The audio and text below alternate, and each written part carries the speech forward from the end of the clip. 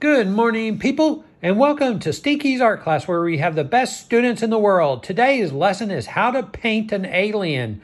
All right, let's jump right in. You got to make the alien's head look like a piece of corn. You got real big heads, and you want to draw these long and skinny arms on them aliens, and then you want to draw the alien's body, and then you want to draw the legs, and the legs are kind of skinny and squiggly. They got real squiggly fingers. They only got 3 fingers. They reach out and grab you. I don't know if you ever met an alien. If you met an alien, once is enough. You don't want to meet them too many times.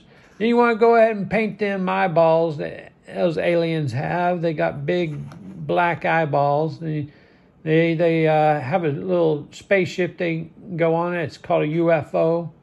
And once you get their bodies and everything painted, you want to start coloring them. I chose the gray aliens. There's some people that think there's green aliens or gray aliens. It's a whole conspiracy theory I don't want to get into. But my alien's going to be gray, and I'm going to give him a green spacesuit. So you got to paint his spacesuit in.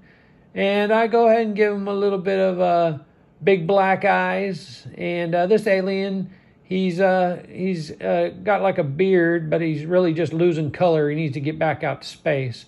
So I hope you enjoyed this lesson today on how to paint an alien. Missed a spot, so I'm going to go back in here and color his jetpack. Give him a little color in his jetpack and some blue flames. Thanks for following Stinky's art class, where we have the best students in the world. Hope you enjoyed the lesson today, and stay tuned for more.